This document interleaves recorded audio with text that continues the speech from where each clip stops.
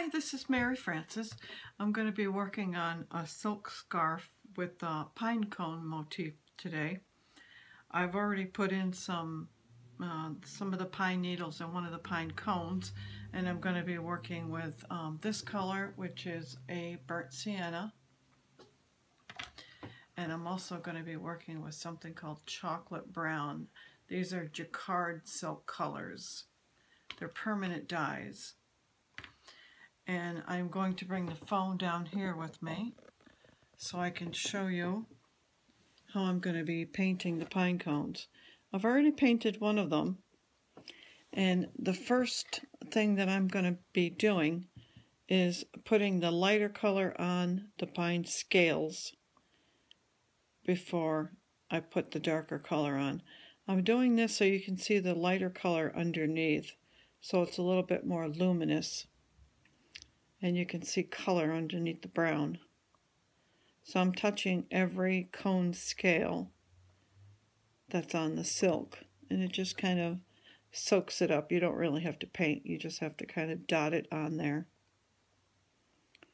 And then I'm going to put my brush into chocolate brown, and you'll see what happens. I'm going to touch the very edge of it, and it slowly spreads upward toward the reddish brown. I'm going to do it on the edge of every one.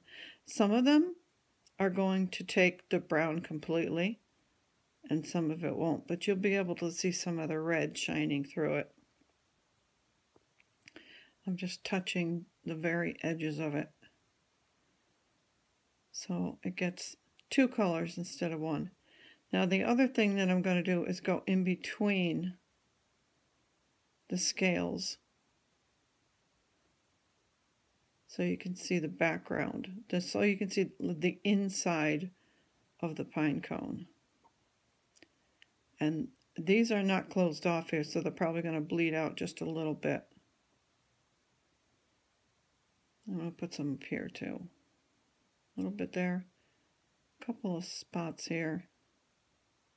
It's already starting to bleed over in this area here, but it just, I like the look of it.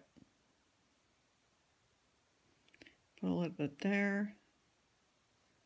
There we go. And that's it. That's how I do a pine cone. The next time I'm going to do it, I'm going to complete the rest of the branch up here.